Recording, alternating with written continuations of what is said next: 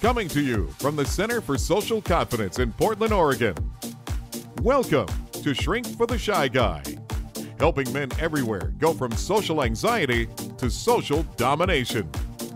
With your host, Dr. Aziz. Hey, Dr. Aziz here, and welcome to another episode of Shrink for the Shy Guy. Today's episode is going to be focused on the single most powerful thing that you can do to increase your confidence, to overcome shyness, social anxiety, fear, self-doubt. The single most powerful thing that you can do to radically transform your level of confidence in your life and then therefore your entire life. Because if you think about it, if you have a higher level of confidence, if you believe in yourself more, then you're obviously going to do more. You're going to try more things. You're going to take more risks. You're going to go for those things that really matter to you. You're going to follow your dream, and you're going to have a much higher quality of results in your life and a much higher quality ultimately of your life. So what is this thing? What is this one single thing that can single-handedly turn you from a place of doubt to confidence? And that is exposure. Exposure. And you've heard me talk about something like this in episodes past, and if you go to my the Social Confidence Center website, this is a theme that runs through everything, and that's because it is so damn effective. Basically, exposure means exposing yourself to the thing that you're scared of, doing the thing that you're worried about or you're frightened of, and seeing what happens. It means turning that fear of, if I open my mouth, people are going to think I'm an idiot, into an experiment. What happens when I open my mouth? And 9 times out of 10, the vast majority of the time, the results that you are predicting, the negative results, do not happen. And, 1, 2 times out of 10, something negative does happen. Probably not as bad as you're imagining, but something negative happens. And then you have the powerful experience of learning to manage it, to deal with it. How do I handle rejection? How do I handle a no or disappointment or failure? However you define that term, which I can get into at a later date, my thoughts on the term failure. But the challenge is, how do I turn this towards my advantage? Because that's often what happens, right? Is we work up the courage to try, we expose ourselves, and if it goes well, whew, all right, I made it. But if it goes poorly, what do?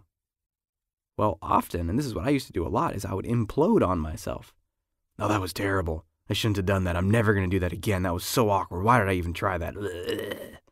But a lot of the time, and you might be in the situation right now, and I want you to examine your own life, but a lot of the time, we don't even get to the point of trying. We have a closed loop cycle. I know it's going to happen. In my mind, I know what's going to happen if I try. I know how people are going to respond.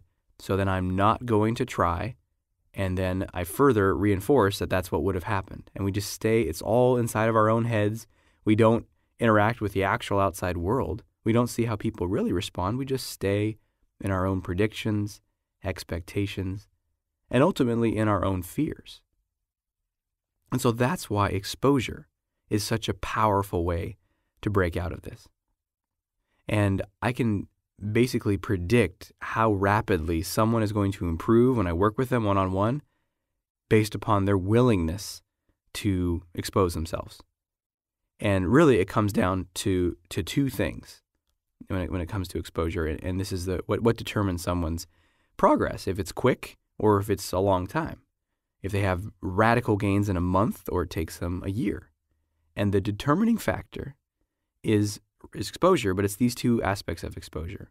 1, it is the level of risk they're willing to take. The bigger risk that they're willing to take, the bigger the risks, the more rapidly they will increase their confidence.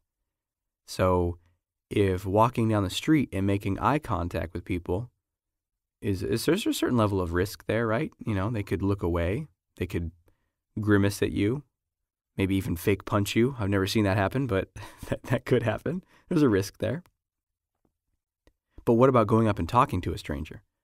It's a higher level of risk, right? What about walking over to an attractive woman that you're drawn to, that you want to get to know, and you don't know her at all? She doesn't know you, and you're just going in there and inserting yourself and seeing if there's a connection. That's an even higher level of risk, isn't it? What about asking that woman out? What about volunteering to take on a new project at work that involves speaking in front of a group of people? What about approaching a superior or a supervisor with your own initiative of a project? Not just getting it assigned to you, but actually creating something and bringing it to someone. What about creating your own business? I mean, these are all higher and higher level of risks, aren't they? And the level of risk that you're able and willing to take will determine how rapidly you succeed and how quickly you grow your confidence. The bigger the risks, the bigger the confidence boost. Even if the risk turns out negatively. I've heard this so many times from clients. They say, you know what? She didn't want to talk to me, but I felt good about trying. I mean, I walked right over to her and I was bold and I started the conversation and it feels good. So the more risk you're willing to take, the better you'll feel, even if they don't turn out the way you want them to. And the second element of exposure that determines how quickly someone grows their confidence, in addition to the size of the risk, is the rate of risk you're willing to experience. The rate of risk. How quickly are you willing to put yourself into another situation that is uncomfortable or pushing your edge? And I had one client who we were starting to work on. He developed confidence in a number of areas. He was able to speak in front of a group. He was able to create a friendship network, and he's really progressing well. But the final frontier, for most men, myself included, is women. Oh my God, you mean you want me to be assertive with women? It's terrifying. And so we were starting to work on that. And he told me flat out, you know, Aziz, I'll try this stuff, okay? I'll do it. But if I ask a woman out and she says no to me, I can't try again for another 3 months. I said, 3 months? I mean, he said it as if it was like a rule or a matter of fact or just how the world was, as opposed to a self-created limitation. I said, 3 months? Why 3 months? Well, that's how long it would take me to get over it. So his rate, think about that. If you're going to ask a woman out once every 3 months, or if you're like me when I was in high school and college, it was once every 6 months, once a year, maybe? Probably once a year on average. So what is that rate of risk? How quickly are you going to increase your confidence and really get what you want, which is, in this case for me, it was dating, but it could be any goal or dream or desire that you have. The rate at which you're willing to put yourself out there, and then hence the powerful quote by Winston Churchill, which I'm going to paraphrase, which is, success is going from failure to failure with no lack of enthusiasm. And that means we're able to just put ourselves out there. And if you're able to turn towards someone and she says no, and then 5 minutes later go talk to someone else, then the likelihood of your success, the rate of your success, dramatically improves. And so I'm particularly excited today because we are actually going to an interview with a woman, a psychologist, a doctor, a teacher. She's has so many things that she's done in the world, but her main, I think one of her main gifts is in helping people get to a place of exposure, of facing their fears. She's hosted she hosts a television show that's all about helping people face their fears. And just some of the work she's doing is incredible. And it's really teaching people that you can overcome your fears by facing them, by exposing yourself to them. And so I'm very excited. We're going to be back in just one moment, and we're going to be interviewing Dr. Robin Zasio about exposure, social anxiety, her take on fear, and all of that stuff. So stay tuned. We'll be right back. Okay, so you're listening to Dr. Aziz and thinking, maybe there is something I can do to build my confidence. But the question is what? This podcast is a great start, but if you really want to make some headway, you have to learn 2 things. First, you have to learn how to transform your self-esteem. You have to learn how to like who you are. Without that, true confidence is impossible. Second, you have to master some basic social skills: eye contact, body language, starting conversations, small talk, meeting women, and all the rest. In order to get the confidence you need, you have to learn these things, and there's no better place to start than with Dr. Aziz's The Confidence Code, a DVD training program that teaches you exactly how to maximize your self-esteem and master your social skills. To learn more, check out yourconfidencecode.com.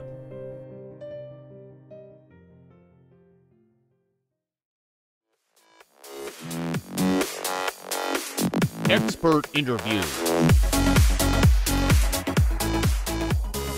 Welcome back. Our interview today is with a special guest, Dr. Robin Zasio.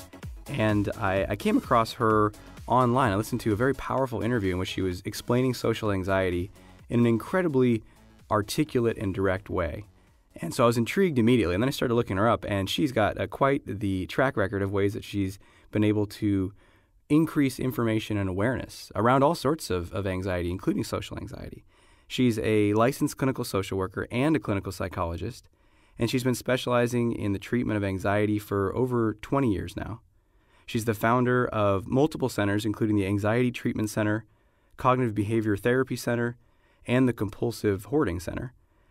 She's also been involved in numerous associations and foundations, and there's a long list there. And most notably, many people know her from the hit A&E series Hoarders.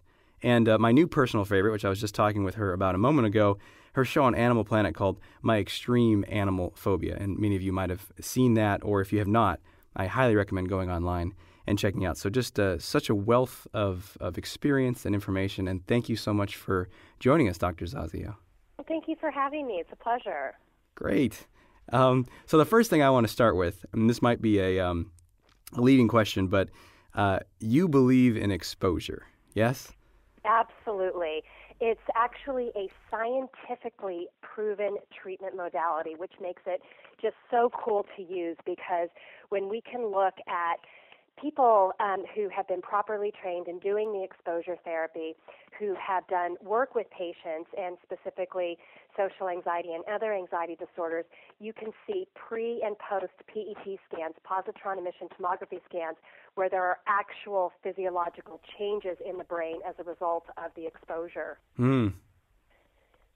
Wow, so that actually leads to, there's a felt difference. People will describe they feel different, but there's actually a literal change in the physiology of the brain and our, and I'd imagine that also translates into people's experience of the sensations of anxiety also.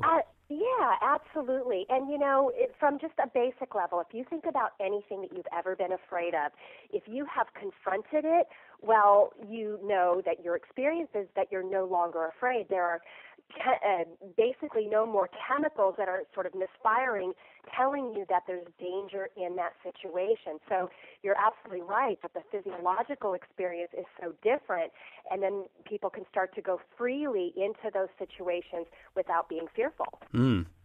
So how does that work with your social anxiety clients, people who are struggling with social fear and an inability to put themselves out there? Well, basically what I do is I always, in my first session with my patients, educate them about what's going on. And I kind of lay out the foundation as follows. We all have a fear center that keeps us safe in the world. So if you imagine you're in your home, all of a sudden you look outside and you see somebody in your backyard. You don't just sit there and go, I wonder who that is, right? Immediately there is an instinctual response of fight or flight. Do you run and hide in the closet in a flight response, or do you pick up the phone and call 911 or security or that kind of thing? That's kind of a fight response. You're taking a proactive response. Well, in social anxiety, it lives in that same fear system. And so what happens is, as a result of a chemical imbalance, when people are going into social situations, those same chemicals fire, telling a person that there is danger, if you will. Not that they're going to be harmed in some way, but typically that there could be criticism or judgment or negative evaluation. And so because the social anxiety lives in that same system that keeps us safe in the real world, the experience of that person is that those social situations are going to produce some type of negative outcome, and so they avoid them. They flight. And with anything, the more we flight, the more fearful we get, because as time goes by, we start developing all sorts of cognitive distortions around what they anticipate is going to happen. So that being said, what we then do is we talk to them about confronting those situations, but in a very hierarchical way. On My Extreme Animal Phobia and even with Hoarders, because we only have a limited time, the pace runs much quicker. But in our natural treatment setting, we create a hierarchy where the person identifies as many social situations that they can that produce anxiety on a scale of 0 to 10. 0 is if I went into this situation, I would not have any anxiety. 10 would be complete panic, which we don't want to have them do, 5 being in the middle. So it could be something like starting out with making phone calls, to establishments, asking them what time they close, where they're located, that sort of thing. And then we work up to other situations whereby we start going into the community and facing those situations that are producing anxiety. And then what happens is the key here is not just going in and doing it once, is that they do it repeatedly so that the actual desensitization happens, so that they can test out their fear and see that their perceived threat is far greater than the actual threat. And I'm sure it varies greatly from person to person and what level on their hierarchy they're trying, or what amount they're taking off to biting off to chew. But the question I often receive, and maybe how do you respond to the question of, well, how many times am I going to have to do this thing before it starts to feel not so terrifying? I wish there was a template for that, but as I'm sure you can imagine that people who come through looking for help with social anxiety can experience different triggers at different anxiety levels. So, that's why we actually work individually with people. So we have individual therapy. We can augment it with group, and then we have a partial hospitalization and an intensive outpatient where people come in and they're matched with a therapist that does the work with them. They will actually take them into the community to teach them how to confront their fears. So that being said, we can never fully anticipate what somebody's anxiety level is going to be until they actually do it.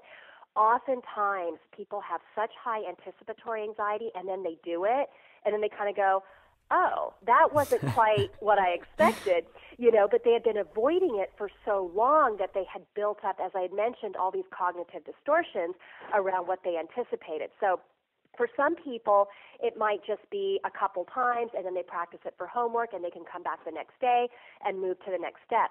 For other people, depending on how high their anxiety is, they might have to do it, repeatedly over and over again, 10, 15, 20 times. But what they will find is it will get easier over time, and it's that massed, repeated practice that really gets them the results that they're looking for. And that's actually very apparent on the shows, and particularly the Extreme Animal Phobia show, and obviously in your individual work with people. And so the question that I have for you now, and this is where I think it might relate to a lot of people listening, is what do you say when someone says, yeah, but I don't want to do that. I don't want to go talk to that person, or I don't want to make those phone calls. And there's that. Yeah. Well, basically, this is what I say. I don't think that anybody really wants to come and see me, but they come to see me because they want to feel better. And unfortunately, you have to go through this somewhat torturous treatment process to get the results. And so I really validate them and say, look, you know what? If I was in your shoes, I wouldn't want to do this either. I totally get that. However, what's predictable is if you keep doing what you're doing, which is avoiding. We know what that's like because you're there right now. But what's unpredictable is what your life will look like if you do this work. And it really is about developing a good relationship with your client, really giving them confidence in what I do and the results that they can achieve, and knowing that this is what I do and it's extremely successful. It's really interesting because there's a number out there that kind of is circulating around research saying that there is about a 30% dropout when people are doing exposure therapy. And it's not just with social anxiety, but other anxiety disorders.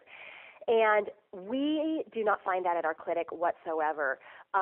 It's 99% of the people that come into our program, and it's probably higher than that overall, of people start the treatment and end the treatment because they are feeling better and they're getting those results.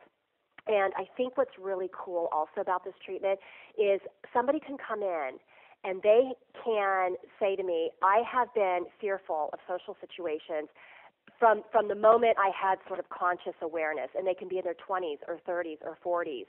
And within 4 to 6 weeks of treatment, we're showing roughly, on the average, a 70% reduction in symptoms.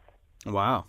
Yeah, so it's just awesome. And, you know, I can't believe I've been doing this for 20 years, and I still get chills when I think about doing this work, because it's so awesome to literally see people's lives transform in front of your eyes and regain their lives back, you know, to be able to do the things that you and I take for granted. You know, I'm doing an interview and I'm not thinking twice about it. I'm just excited about the potential that this information is going to reach one person who then realizes that their life can be different. Some people wouldn't even be able to pick up this phone and talk, you know. So the things that in life that we take for granted sometimes are things that other people are really suffering quite greatly from. Mm-hmm. And I think that highlights something that is really important to underline as well, is that what I hear often is like, well, yeah, you can do that, but there's something different about me. I wouldn't be able to get to that point. And what I often challenge people on is that I truly believe that if someone is willing to consistently apply this method, maybe beyond the initial period of just getting through day-to-day interactions, but if you want to do something bigger, like be able to do a phone interview or record a video or talk in front of a group of people, like it's the same principles that apply. You just do it beyond getting out of negative territory and into positive territory. Absolutely. And, you know, I think that it really goes back to how important it is in that initial evaluation that when they talk to me about what's going on, that I can validate them and talk to them in a way that helps them to understand that I do get what you're saying. I don't feel what you're saying, and I'm not going to pretend that I do, because I don't have social anxiety by any means. But then when we talk about the treatment, it makes sense to them. And, you know, it's just instilling that confidence that, look, you know, no one is going to ask you to make a speech in front of 100 people today.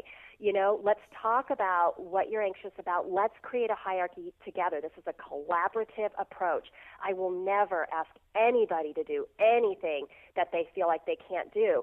And it's my job to sort of be a detective that if they're having trouble moving to the first, second, third, fourth step, whatever it is, then it's my job to figure out how I can get them to that step.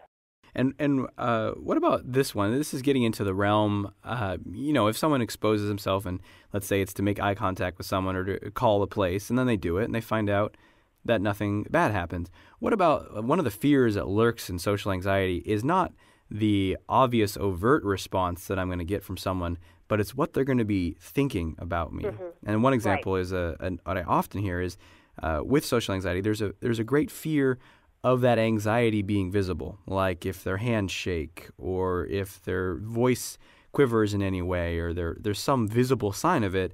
There's this fear that if people saw this and they knew I was anxious to say hi or whatever, then they're really going to think less of me. They might not tell me that, but they're certainly not going to respect me or like me. Absolutely, and that's a really great question because in social anxiety, it oftentimes is the fear of what people are thinking. Obviously, there's a fear also of what if they get mad at me or they yell at me, that type of thing. But basically, when we're dealing with anxiety, we're really teaching people to be able to tolerate doubt and uncertainty and to have a conscious awareness that you are never going to know what somebody is thinking unless they tell you. But that for all of us, humans on the planet, we have to learn to tolerate doubt and uncertainty on a daily basis. You know, doing this interview, there may be people that say, oh my gosh, you know, she's the worst person I've ever heard on the radio in my life. Well, you know, I've got to risk that. But what happens is over time, you know, I've done, my gosh, hundreds and hundreds of interviews, countless interviews. And, you know, no one has ever come and emailed me, and probably this will be the first after I'm saying this, and said, oh my gosh, that was a horrible interview. You should, go into a different profession or something.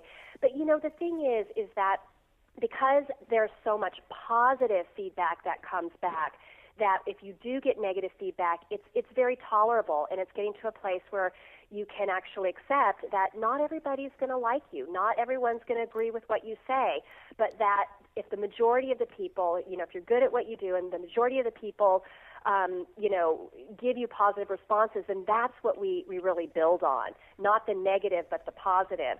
And so in working with social anxiety, I'll tell people, we obviously can't control what people think, and there will be people in your life that may be judging you or criticizing you.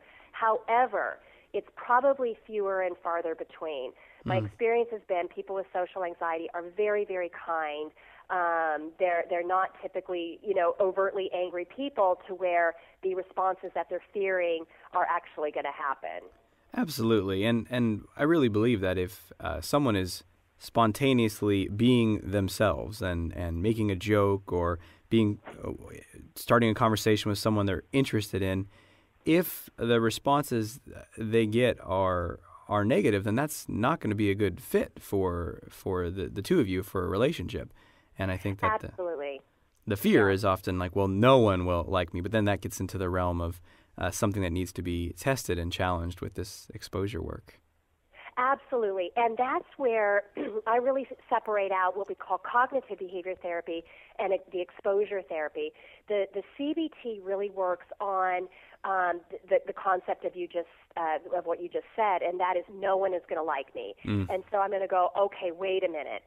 While it's true that some people may not like you, to say no one will like you is a cognitive distortion.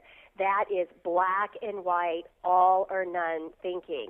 And so if you're telling yourself this message of no one is going to like me, well, why would you go out in the world? Why would you risk? Because no one's going to like you, right? But if we say, I'm betting that there's at least one person in the world that likes you, then let's go test that out. Let's go ask this guy a question and see how he responds.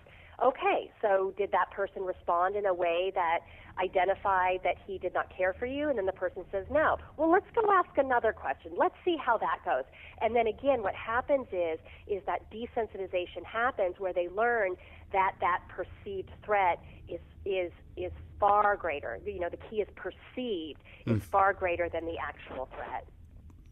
Yeah, and that's the thing is consistently that is the response, and the major hurdle is beginning the exposure and all the fears and doubts beforehand.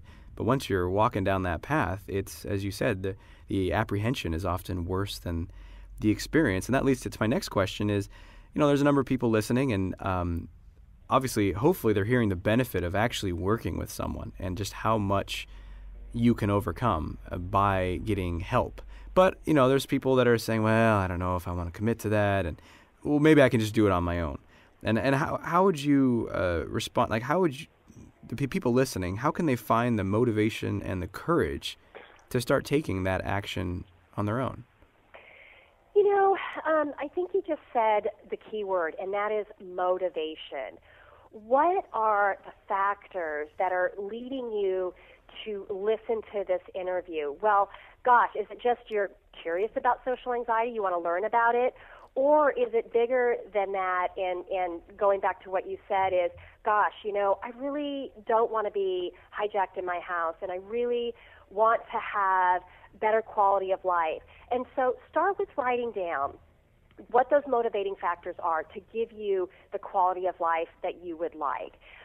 Is it you want to go to school and get a degree? Is it that you want to get a job? Is it that you want to have more friends? What do you want those friendships to look like? And really start identifying why you want to do this hard work. Then what you can do, and anybody can email me, and I'd be happy to send them something that would help them to develop a hierarchy. Start to identify those situations that produce anxiety. Rate those triggers on a scale of 0 to 10, 0 again meaning no anxiety at all, 10 being complete panic, 5 in the middle. And then start with the lower level ones, the lowest level, the ones, and start to put yourself in those situations and test out your fear. And again, if people want to email me at drrobin at atcsac.net, that's DRROBIN at atcsac.net, I would be happy to send them a hierarchy where they can just put their anxiety level next to different triggers. So it's things like, asking for a location of a restaurant, asking someone for the time, calling and asking for a specific item on a to-go menu. And it has them all laid out, so they don't even have to come up with their own hierarchy, and they can just, start that process themselves.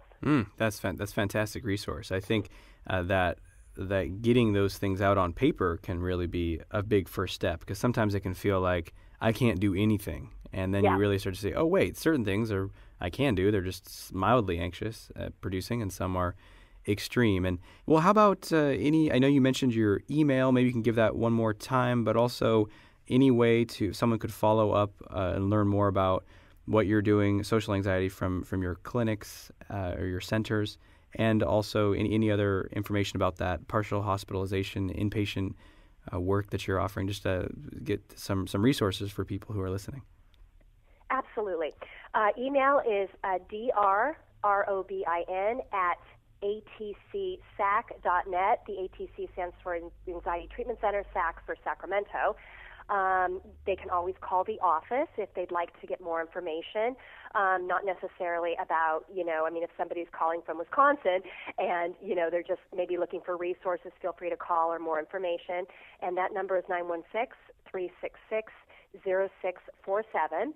And then I also just kind of want to give you some information about a national resource, which is the International Obsessive Compulsive Foundation.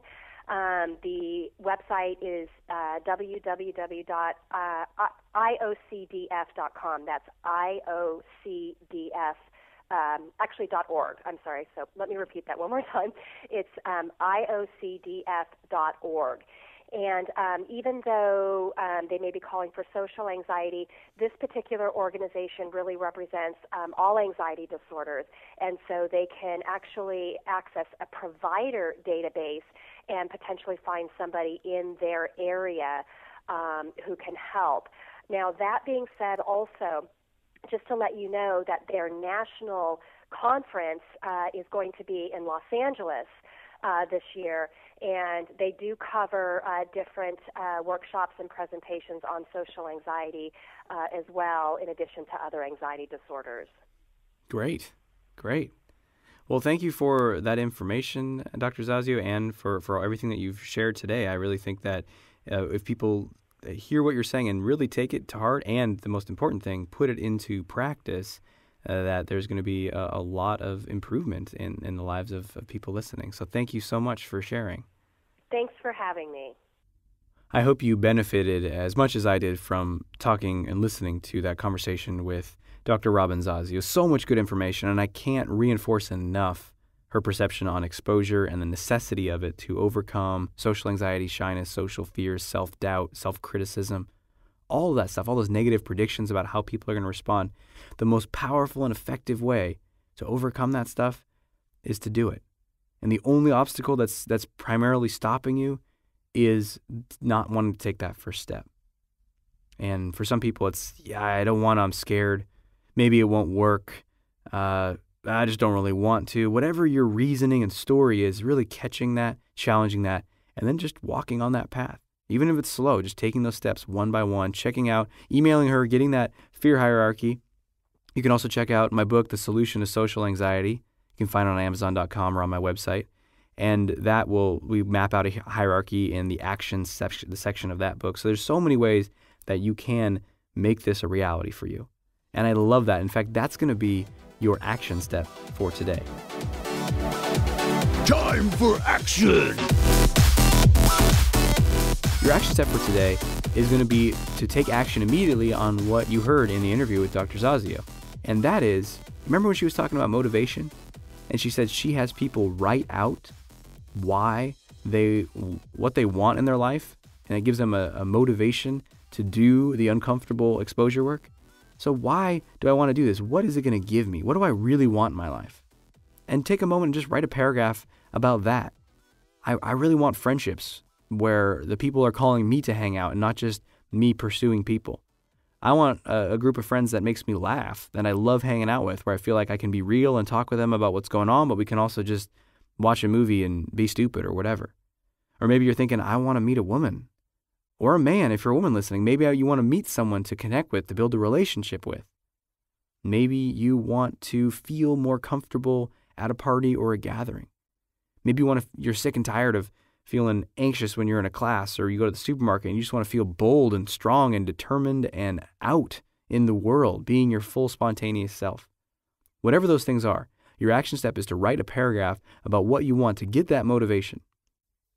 And, bonus extra credit if you want to get a fear hierarchy going, by all means, and then start working on that. Thanks for listening. That's our show for today. And we'll be back next week for another episode of Shrink for the Shy Guy. And until we speak again, know that you're awesome. Thanks for listening to Shrink for the Shy Guy with Dr. Aziz. If you know anyone who can benefit from what you've just heard, please let them know and send them a link to shrinkfortheshyguy.com. For free blogs, ebooks, and training videos related to overcoming shyness and increasing confidence, go to socialconfidencecenter.com.